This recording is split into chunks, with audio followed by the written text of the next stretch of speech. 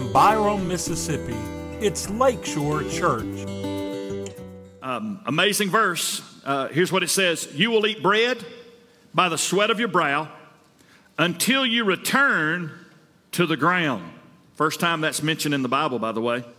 Since you were taken from it. For you are dust, and you will return to dust. Let's pray. We thank you, Lord. You know my heart. My desire is to bring glory and honor to you. So God, would you guide my words, guide my thoughts? Most of all, Holy Spirit, you have full reign and dominion of this room. And all the social media, any way these thoughts are broadcast, I pray, God, your Spirit would be upon it. Anoint it, we pray. And then, God, each one of us would walk in obedience to what we hear and realize, Lord, today we live in horror. But our hope is built on nothing less than Jesus' blood and righteousness. So bless, we pray, and we'll be careful to give you the praise, for we ask and pray it in Jesus' name. And all of God's people said, amen, amen. You may be seated. Thank you. Here's your list. The list has gotten long. There's just a couple left. You can see there. They're out there for you on the worldwide. They're on our Facebook page. You can find them. We can produce them for you. If you missed one, go back. It's really taken on really a nature all its own. Even some of this I did not see. I started putting them together. Some of them were pretty out there, and then some of them, it's just amazing. So you see them there, and like I said, there's two more. Today, I'm dealing with death, and that seems so drab. When I think about the world that we live in today, every one of us will experience death. As much as man has created and invented, and we've come up with all this, now there's not one person that's ever cheated death. Death was born, listen to me very carefully, death was born because of what Adam and Eve did. And the reason I say that and say listen to me is because people struggle with that. There are people that apply death to God. That if God loves us, then why do people die? And many times what happens is we're really confused about it because God didn't create death, sin did. All right? It was all about it. They were all about life. I'm just fascinated with, they didn't have one single negative thing in the creation before sin. They didn't have another side. It was amazing to think about Adam and Eve today and their perfection of where they were. It was amazing. And the enemy, the serpent, shows up in that form, and he says that there's another side. There's something that God left out. And not really a lie, because there was. He didn't leave it out. He told them, don't do this. He didn't tell them the ramifications of it. He didn't tell them their eyes would be open. He didn't tell them you'd be naked. He didn't say anything about good and evil. He just said, don't do this. So therefore, the fallout, that was last time. And life as they knew it changed. And death was birthed. And that death has been passed down to all man. Somebody said it best, the mortality rate of humanity is 100%. Nobody's going to cheat it. If there was possibility of cheating it and getting by it, somebody would have already figured it out. There's no doubt about it. The Bible says some unique things about death. First, in Hebrews chapter 9, verse 27, it says it's an appointment. You and I have an appointment with death. We use that word a lot with scheduling and things like that, but we have an appointment. God knows right now, each one of us, the day we'll leave this world and step out into eternity. Wow. It's also about action. Ecclesiastes chapter 12, verse 7, it says, and the dust returns to the earth as it once was, and the spirit returns to God who gave it. In other words, when death takes place, there's some active things that are going to happen. There are religions out there, and I do think I'm called somewhat to take a stand publicly. There are religions that have been broadcast out there that you're going to cease to exist when you take your last breath. That's not what that says. That says we're going to leave this place. Some of us is going to go, some part of me is going to go back to the dust, but other part's going to live forever. Very plain. Each one of us is going to live forever. We've already established that in the Genesis issues. And then the last thing is, and there's a lot of people about being afraid. If I ask for a show of hands, you had to be truthful today, probably half the hands that go up in this room are people that are afraid to die. You know, I don't know what it's like. I preached one time on heaven, and I had a lady in the church that came up to me and said, you were preaching so what today? I wonder if the bus came by, would you get on it? And I said, I don't think the bus is up to me whether I get on it or not. It's an appointment, and there's coming a day, well, it'll be my last day. And every one of us here, I'm not here to scare you. But should I be afraid? If you don't know Christ, you should be, because he's eternal life. But I know Christ today, and, I can get pretty pumped up about it. I'm going to mention it 2 or 3 times today. But Jesus' words, should I be afraid? In Matthew 10:28, He said, don't fear those who kill the body but are not able to kill the soul, but rather fear him who's able to destroy both soul and body in hell. If we don't take God at his offer, listen to me, that same God, that same loving, graceful God will say, depart from me, ye that work iniquity, for I never knew you. Wow, it's amazing. I don't know if you're familiar with the name Margaret Mitchell. This is going to hurt my mother when she hears this. She watches, and she's the one who authored Gone with the Wind. I've seen a little bit of Gone with the Wind, but not all of it. And my desire when it comes to Gone with the Wind is not to watch it, okay? I just want you to know that. You thought I was going to say something else, didn't you? One of my bucket list things is to sit and watch Gone with the Wind. I've seen enough of it, didn't do much for me, even though it's where I herald from. Margaret Mitchell, I found this just surfing, and I thought, this fits it when they talk about death and other things. This is what she said. She said, death, taxes, and childbirth. There's never any convenient time for any of them. Now, if you could afford, if you're a parent here today and you could afford when you had your child, would you raise your hand? That's what I thought. The first service, I heard somebody that wasn't really paying attention. They got their hand halfway up and they realized what the question was. You never can afford them. You can't. How about taxes? It's April. How'd that treat you? Huh? I mean, I can have an out-of-body experience when I think about paying taxes. I mean, I get beside myself. I can talk to myself. And self answers. We have a conversation when it comes to taxes. What about death? It never comes at a convenient time. I thought about somebody, we'll have his memorial service Tuesday. But Charles Brazier went to be with the Lord. And the first thought I had is he went to be with the Lord and Miss Judy. That's what I thought. I got to be transparent, and if the family's here, I apologize, but this is said out of love. But I thought, I wonder how long he was there before Miss Judy told him to do something. And it wasn't that she was bossy. That was just the way, and he loved it too. Now, he's one of those that just eat it up. I mean, he was a gentle giant, and looking forward to seeing him again. But I think about those things. Think about it. Death, taxes, and childhood, it's never convenient. Death, I don't know if it's ever convenient.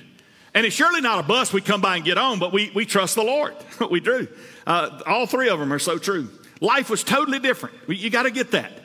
Totally different for Adam and Eve. They're the only ones that know what it was like before. We'll mention that. Radically different. And I want to talk about that 180 degrees different this morning. The horror. The horror of going from life to death. I've said that a lot in this sermon, that they had some things no one else has ever had. They lived in a place with no issues. There's not a person on the sound of my voice that lives a life with no issues. There's probably some of you here that could be president of the club. You got so many issues. We have issues. Jesus said we would have issues and trouble in our life. They had no issues. Listen to this. Their life, in my opinion, was light and livable. Man, it's a pretty good gig. The scripture even says that before sin, they just reached over to the tree and got them something to eat. They didn't even have to bend over. They didn't have to take a hoe to the ground. They didn't have to bust the ground up. They didn't have to fertilize it. They didn't have to put seeds in the ground. I wonder if that's where back trouble started right there, is in the garden, after they sinned, because they had to hoe the garden all the time. They had no issues. They had calm and surreal and balanced life. They had no concept of what you and I deal with. They had a picture time. You know what I found in study? There's not one place, I don't even think anybody ever talked about it. I wonder how long they were in the garden. There's not a night and day thing here. We have the night and days of creation, but there's not an amount of time. We don't know exactly how long this went on. But they knew, they had a period of time, I guarantee you. They knew what perfection was, and you and I have never known that. Never have. This side of glory, we never will until we get to heaven. They had nothing but peace. So they had no issues. Another thing I've said a lot in these sermons is they had total innocence. They had no history. They had no past. Oh, wow. Isn't that great? Huh? I mean, Eve didn't have any former boyfriends. Adam didn't have a mother-in-law. I mean, there's a lot of things. I mean, there's some good stuff. Neither one of them had belly buttons. I mean, it's a pretty good gig. Some of you are slow, but you're worth waiting on, okay? They were totally innocent. They had no views of others. They had no problems. They had no notions. They have no preconceived notions or none of that stuff. It's amazing. They were just right. Just right. Huh? Man, I love when I eat something and I do, and I go, man, that was just right. But you know, I thought about for this sermon, they were just right with God too. I don't know, and I hope you get this. I hope you receive it, because there's a lot of people that don't understand. I don't think they understand that you can be right with God. Huh? They took it up with the vice president, by the way. He talked about talking to God, and God spoke to him and speaks to him, and people freaked out in the media about it. Well, let me tell you something. God prepared something that you can be right with God. You can be just right with God. Nothing between your soul and your Savior. I think one of the best feelings in the world, pick up God's Word and spend time with God and know there's nothing between my soul and my Savior. Just right with God. No chasing, no dogging, no convicting. Wow, good stuff. It is. But then something happened. I defined it for the sermon. It all changed. You know, and I teach this in marriage stuff. I teach this in, you should never say always, never. You should never say always, never say never. You know, you never clean up after yourself. Well, if you did it one time, then you can't say never. You always talk like that. Well, if he talked some different way, you can't say always and never. But let me say, when I'm bold enough to say it all changed, not 95%, not 99%, it all changed when Adam and Eve sinned. It all changed. Pandora's box was open. You've heard that saying before. I've used that my whole life. I don't even know when I started using it. I use it in sermons a lot. But I thought, you know, I never really have studied that. Let me go look. I found out, you know what Pandora is? That's not that radio thing, you know, you turn on your, it's not that app. You know who Pandora is? Pandora comes out of Greek mythology. And it's really unique. The reason I'm including this, well, I can't believe my pastor is talking about Greek mythology up here in the pulpit.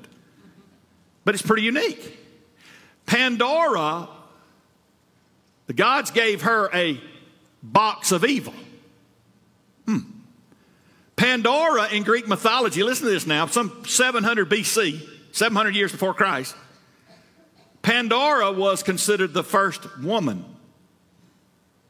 Is it just me as anybody else? Does that sound sort of familiar? Does that sound sort of familiar that people take God things and we warp them up a little bit? You know, I love that word. I don't think it's correct English, but I love using it. We warp it up. You know, we just mess it all up and all of a sudden it becomes something. Does it sound familiar to the first woman who evil became her?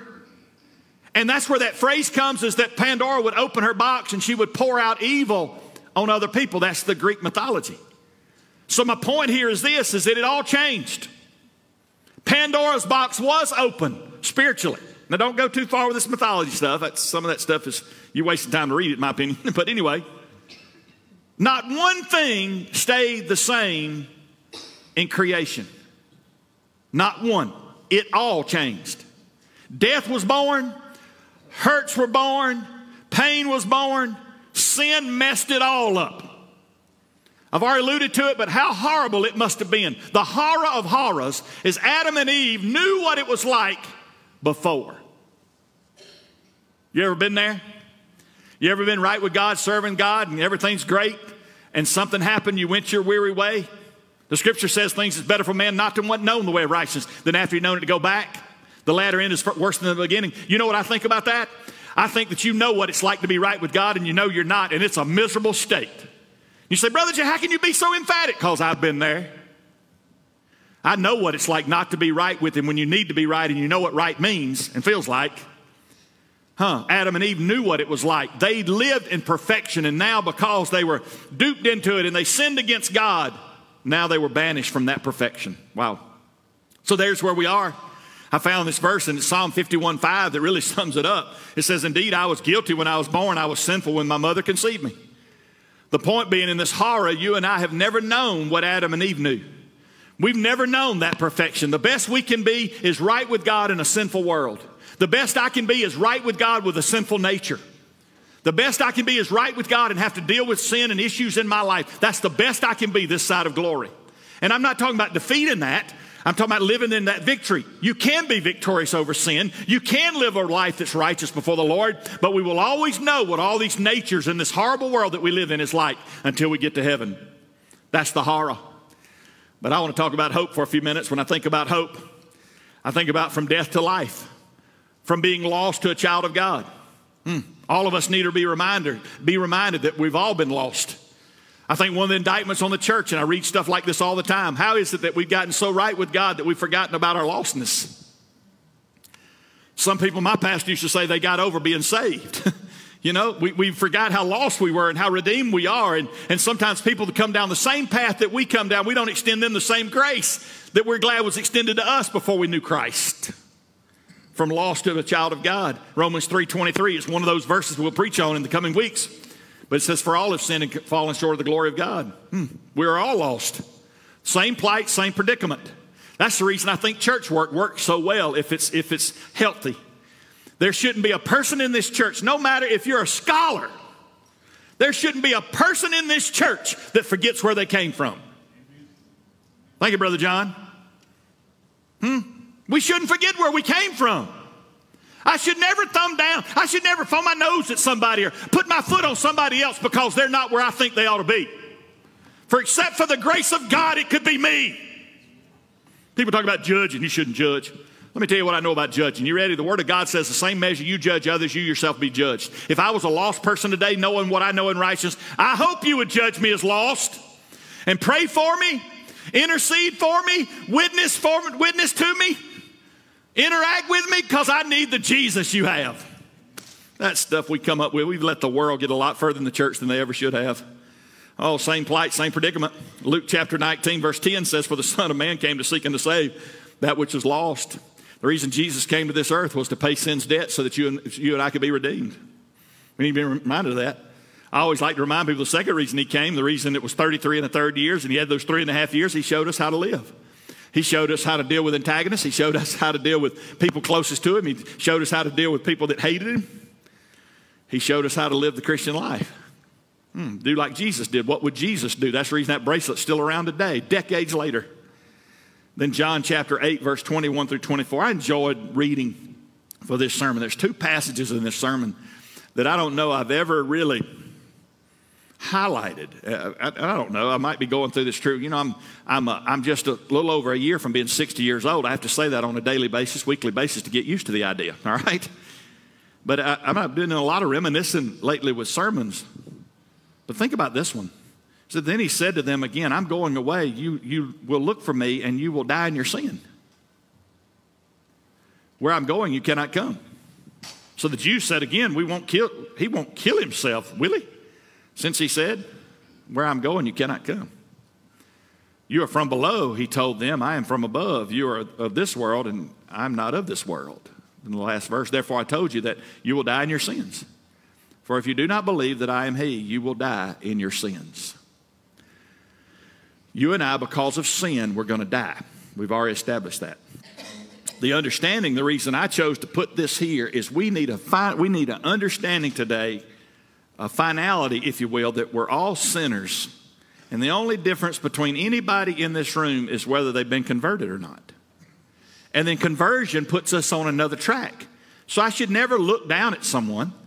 I mean, God's been reminding us, we're going to talk about service at the end, but God's been reminding me, many times we look and somebody's just way out there or something, and it can boil us when we see some of the things going on. But we need to be reminded the only difference between us and them is Jesus Christ. Now, there's growth in our life and those types of things, but we're all the same. We're all the same in some progression or some pattern or path. It's either lost or we're a child of God. What does that look like? I don't know if you've thought about the words to Amazing Grace lately. I found it, but I was just riding along a couple of days ago, and Amazing Grace came on, and I was listening to the lyrics. And I went, man, that's too good not to put in my sermon. It said, amazing grace, how sweet the sound that saved a wretch like me. That sort of takes care of ego, doesn't it? Who did God save? He saved a wretch like me. I once was lost, but now I'm found. Was blind, but now I see. Every one of us were lost. The only difference is whether we've been found or not. Every one of us were blind. The only difference is whether we see it and have experienced it. We're all lost. Then the second thing, and from death to life, the hope that we have is to lay hold on eternal life. 1 Timothy chapter 6, verse 12, and in the King James it says this. It says, fight the good fight of faith and lay hold on eternal life, whereunto thou art also called and hast professed a good profession before many witnesses. Lay hold. Grab a hold of that thing. You know, not to spend a lot of time, but I truly believe that possession is everything. And I've studied out 9/10 of the law and where that came from and how we use those types of things. And people have surely used it legally. But I do believe possession is everything. And let me tell you what possession means to you. I guarantee you something that you possess that's valuable to you. Maybe it was a parent left it to you in inheritance, a grandparent. It was something that was given to you. Maybe it's a cherished item that you have, and I have some of those. Well, you know what I know about cherished things, possessions that we really, truly love? They're not out there on the coffee table for everybody to look at. They're in the corner of the closet. They're in the safe deposit box down at the bank. Now most of us have safes of some sort at our house. And I like the guy that's got a safe that holds 40 guns and he's got it bolted down to the concrete in his house. I'm pretty comfortable with the idea that if you got a gun safe that big, he's not going to tote it out of your house, all right? Had to take the door facing to get it in the house. It's probably pretty safe. But where do we put it? It's not out there for everybody to look at. Because there's something innate with us, listen to me, when it's something of value, we protect it. Are you laying hold to eternal life? If somebody comes to get something that's of value to you, you're going to squeeze it, hold on to it. You can't take it away from me. It's mine. Are you laying hold to eternal life? Somehow I think we've dumbed it down to the point people just think, well, it's just going to be the next thing. See, I think if you're laying hold to eternal life, and if it's a possession and something that has your attention and it's something you think about every day, it will affect that day that you're thinking about it. Laying hold of it. I believe this, what you hold in your heart and hope. What you hold is your heart and hope. Lay hold on it. And the last one that goes right along with that is when I think about the death to life and the hope that we have, we're going to leave this chaos one day. The older I get, I've already alluded to it, the more I think of heaven. I've already mentioned Brother Charles.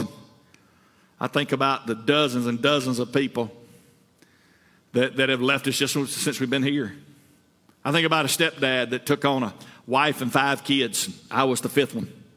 Never called me a stepchild. And I can't wait to see him one day in heaven and stroll over heaven with him. Got a brother that passed away when he was 16. I was 12. That was one of the hardest things I've ever been through in my life. It was the hardest thing when I was 12. And for many years after that, trying to put that in context in my life. Dozens and dozens of people, maybe a couple of hundred, 200 or 300 people that I've stood over and said the last words. I miss them even today. I reminisced over some of those folks. I can't remember what I'm supposed to do tomorrow, but I have a memory. I can tell you what went on when I was a teenager. I'm glad God gave me that. Some of you are dreadfully messed up, okay? But I catch myself thinking about heaven more and more every day. I got a pastor that poured into me when I didn't deserve it. I can't wait to see Roman Miller. The only thing I'm going to not let him do is shake my hand. He dislocates my shoulder. I ain't tell him what he's going to do in heaven because he hurt me when he was over here. On and on I could go with the people. I didn't want to get into people here because somebody would be offended that you left my mom and dad and my husband and wife, somebody out. But so many I've thought about. I thought about the verse in 1 Corinthians 2, verse 9, where it says, but as is written, eye has not seen nor ear heard, neither has it entered into the heart of man the things which God has prepared for them that love him. I've heard this many times. I have a family member that looked across the den at me just a few weeks back and said these words to me, why hasn't Jesus come to get me yet? I've heard that many times in ministry. People on their deathbed, they're going through the troubles of a life and diagnosis and issues in the latter days of life. Make you think about it, and I want to encourage you as a pastor today that one day in Jesus Christ, we're going to leave this crazy, chaotic world. And so shall we ever be with the Lord. Not because of who I am, but because of who he is. And God loved me when I was unlovable. And he paid sin's debt, not that I would be saved, that I might be saved. He left the choice up to me, and he left the choice up to you. Man, I think about those kind of things. One day leaving this chaos. I want to remind you folks, we put a lot of stock in this life, but one day everything that you run after in this life, you're going to leave behind. I heard this years ago in my life, the only thing that I will ever take with me to heaven is someone else. Everything else I'm going to leave behind. The only thing, the only investment, the only thing that I can make an impact in heaven is someone else. and we run after things that don't amount to anything. Is there anything wrong with it? No, not in its own way. But we need to make sure we prioritize it, folks. We need to make sure that we're doing that. Man, I love this passage. I don't know if I've ever used this, but in Isaiah chapter 25, verses 7 through 9, it says, on this mountain he will swallow up the burial shroud, the shroud over all the peoples, the sheet covering all the nations. And when he has swallowed up death once and for all, the Lord God will wipe away the tears from every face and remove his people's disgrace from the whole earth, for the Lord has spoken. On that day it will be said, look, this is our God. We have waited for him, and he has done what? Saved us. This is the Lord. We have waited for him. Let's rejoice and be glad in his salvation. I'm glad to report to you today there's a lot of horrible things going on in the world, but hope springs eternal. When all that mess in the garden turned into horror of horrors, down through the corridors of time, hope because of Jesus Christ. Last week I shared a verse that I want to reiterate today. It's in Revelation chapter 21, verse 4. It says this, on that day it will be said, he will wipe away every tear from their eye. Death will be no more. Grief, crying, and pain will be no more, because the previous things have passed away. Look at it again. He will wipe away every tear from their eyes. Death will be no more. So today, as we deal with it, the mortality rate's 100%. One day, death will be no more. There's always a tomorrow, a hope of tomorrow for the child of God. I can look around, 3 or 4 people have already gone through my mind today. Some have been going through things for years. Some it's right off the press. There's hurts. There's unknowns. There's question marks of life, what tomorrow holds. I just want to remind you, I can say with emphasis, I can be emphatic, I cannot without fear, if I don't have to back up one bit to tell you, if you know Jesus Christ, there's always a tomorrow for the child of God. If you don't, all bets are off. The best you can hope for is a good day today. And our 3 crosses, that's our mission statement. I believe I'm called today to present the gospel in such a way that somebody knows Christ as their Savior. If you know Christ as your Savior, he should be Lord of your life. That's the cross of separation. And I believe every person has a cross to bear. I believe every one of us have giftedness. Every one of us have opportunities. Every one of us have talents. God expects us to carry a cross that brings glory and honor to him. If anyone will come after me, the cross wall verse, let him deny himself, pick up his cross, and follow me. And today I think the church, it's okay with salvation. That's heaven and hell stuff. I want that salvation cross. And I'm okay with serving, but what about that separation cross? I don't know if I want to do that. But you know, death is a part of every one of them. The cross itself is about death. I'm dying. I'm dying to self. I'm dying to Jay. I'm dying to my passions. I'm dying to my desires. I'm dying to my habits. I'm dying to my lifestyles. I'm dying to what Jay wants. And Christ lives in me.